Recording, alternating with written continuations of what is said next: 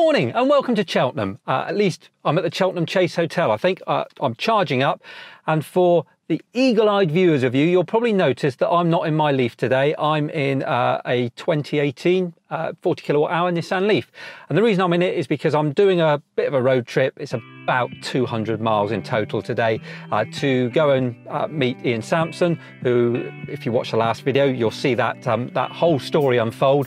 But for today, for this video, what I wanted to do was have a look at the charging of this car whilst you're out and about on a road trip, and see if it will affect me personally with my driving and what a difference it makes, if any, to the times that I have to sit and wait for charging.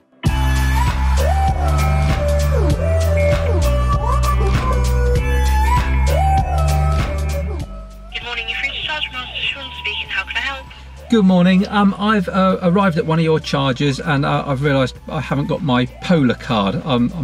I spoke to one of your colleagues earlier on. They said that if I gave you a call and gave you my email address, you should be able to get me connected. I'm hoping that's all right. That is absolutely correct. What's Brilliant. your email address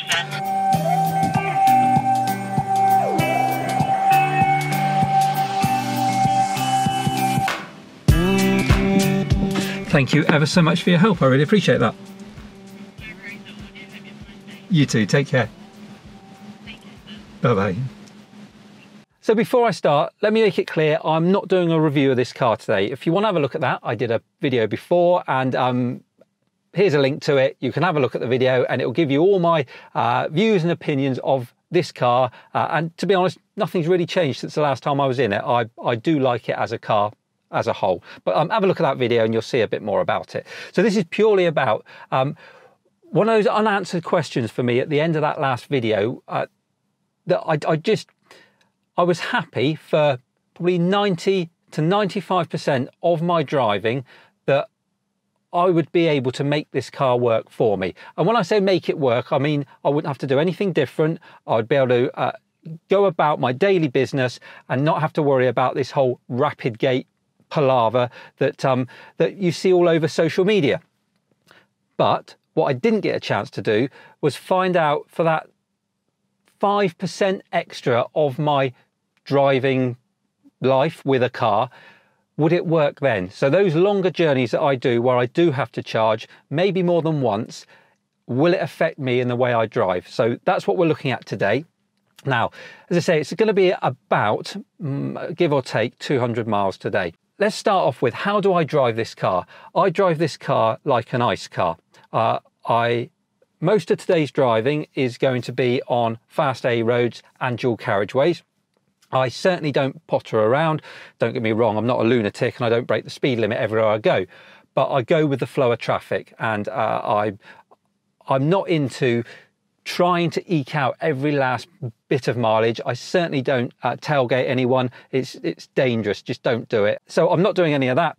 I'm not keeping my speed down to try and keep the battery temperature down. You see people will talk about that. I know you can do that. I know you can drive at 55 miles an hour and you probably won't have any effects of Rapidgate. I don't want to do that. I want to drive this. I want my electric car to be like my petrol car. I want to be able to get in it, drive it at the speed I want to drive it at, within reason, and when I charge, for it just to charge up. So that's what we're looking at today. Now, so far today, I have done just over 95 miles.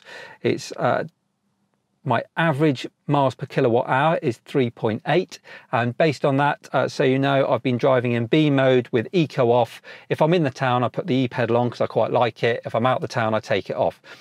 I have been using ProPilot quite a lot because, as I say, they're fast A roads and dual carriageways. So I've been setting my maximum speed, and it's really nice just to be able to let the car keep the distance behind the vehicle in front. It's great. So that's how I've been driving it. The battery temperature at the moment, it's showing that it is halfway, about 50% in its temperature range. So I don't actually get a temperature readout unless you can tell me where I can find it. I haven't been able to find it. I've just got this little diagram to show that it's about halfway. And now I've arrived at this rapid charger. It's a Charge Your Card one, which I'm using through Polar, which interestingly enough, I did forget my Polar card, but they're brilliant. I just phoned them up and they've connected me remotely. So for some of the negativity I have given Polar in the past, today they've been absolutely brilliant. So I've been really pleased with that. Now for the important bit.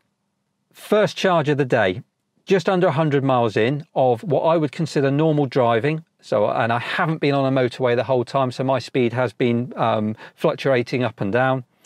When I plugged it in, it said it was charging at 36 kilowatts. That's slower than I'd hoped. I was hoping it would be in the 40s, which is where I believe my 24 kilowatt hour Nissan Leaf would have been. So clearly, right from the off, my driving has heated the battery up to a point where it's having to allow the software to kick in and protect it, which for me is disappointing. I was hoping that I wouldn't have any throttling at all on this first charge. That said, it's not horrendous. So I've been here now for 30 minutes. It's just started dropping off again because obviously we're getting towards the top end of filling the battery now, so it's just dropped to 28 kilowatts. It's saying I've got 53 minutes remaining, but I have gone over 75%. I'm at 77% and I've got 106 miles. So in 30 minutes, I have got 70 miles of charge, which I have to say is all right. I don't mind that. So whilst I'm seeing that maybe I'm not charging at full rate, that actually time-wise isn't a million miles off my current one. So whilst yes, I would like to get it charged right up, actually that's not too bad. So after my initial disappointment, now discussing it with you, 30 minutes for 70 miles, it could be worse. I can live with that. That's okay. What will be interesting will be the next charge when I'm going home to see how that affects it. And what my plan is to push on the way home and try and catch a final charge before I get home, as opposed to doing an early one, so that the temperature's back in the battery, and see how that affects it. So that's where we are at the moment. That's what the car's doing. At the moment, I'm okay, but I'm hoping this isn't a sign for what's going to happen later.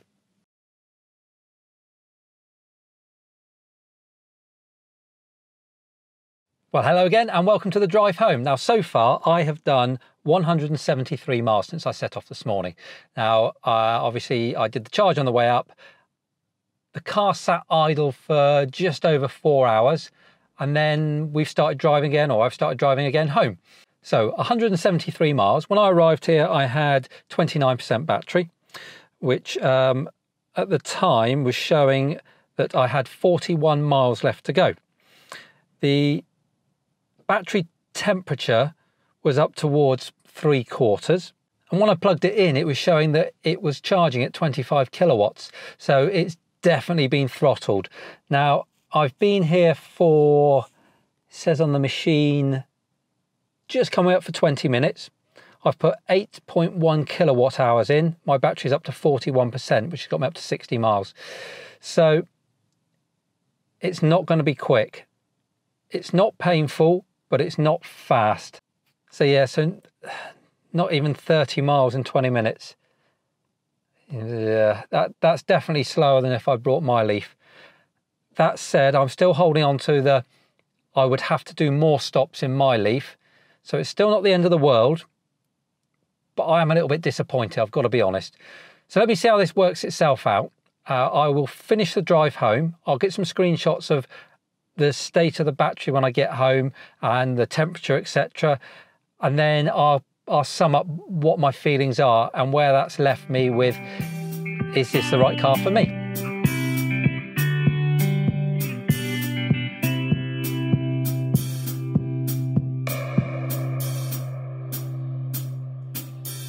Well, there we go. I'm home now and had a good chance to have a look at all the figures from both charges. But let's start off with that second charge that I did on the way home, just to get you up to date on how that looked. So I went from 18 to 58%, which is about 40% increase in charge in my battery. According to the guessometers, that gave me another 57 miles. So 30 minutes for 57 miles. My battery temperature was up to about 3/4, so it's definitely warming the battery up. So not quick. Not what I would hope it to be, but actually not much different to what I would get in my current Leaf. So what I would like to happen is in 30 minutes, me to race up to 80% charge in that 40 kilowatt hour Leaf, as does happen in my 24 kilowatt hour one, but obviously the battery's not as big.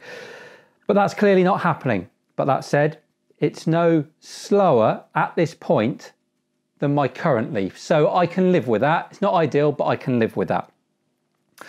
So let's fast forward. I got home and obviously I didn't need to charge anymore because I got home and it just plugged into the charger overnight on my driveway. But when I got home, I had 12% of my battery left, which according to the guessometer was 22 miles left. So that gave me a total driving distance for that entire day of 233 miles. So I did 233 miles with 2 rapid charges while I was out and about. I had 3.7 miles per kilowatt hour on, that was showing, and the battery temperature, interestingly enough, because bear in mind the final leg of my journey was actually A and B roads, so I wasn't doing the speeds that I would have been doing on a dual carriageway, but the battery temperature had hit that first red mark, so it was really heating up by that point. So from that, what we can assume is, had I plugged it into a rapid charger then, it would have been severely throttled to protect itself. So let's look how that compares against my 24 kilowatt hour Leaf. Over the course of that journey, had I have taken that, that car with me, how many charges would I had to have done? And more importantly, how long would it have taken me? So I reckon that probably on the charge from home to the first rapid, I could have covered about 70 miles. Now, obviously, this is all theory because it depends where the charges are along the route. But this is, I guess, best case scenario. So let's go with that.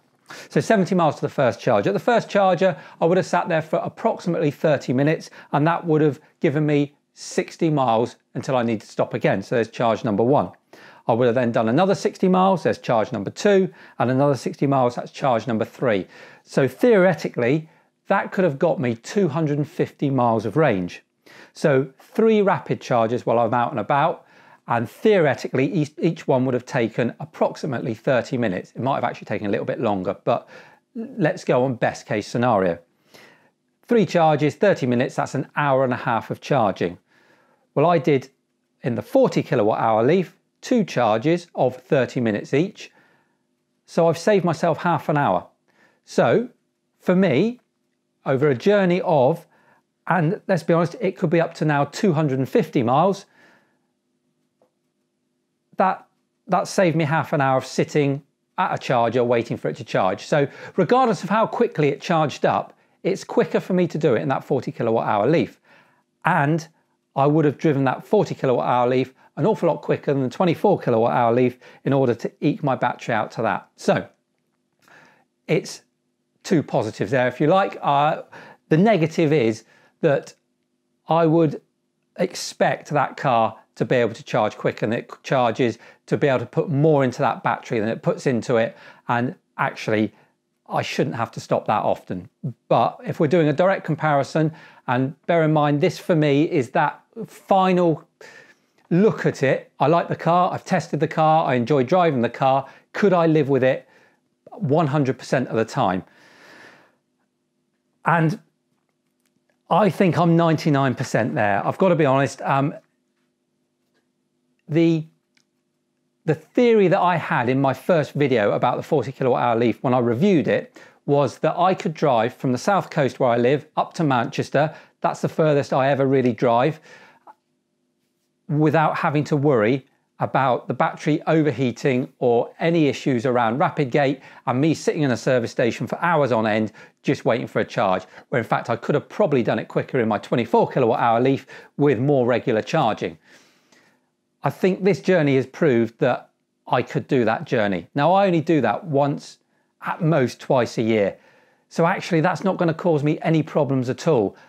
From what I've seen on that journey that I did up to Gloucester, 250 miles, I could do that with 2 charges and driving at dual carriageway and motorway speeds.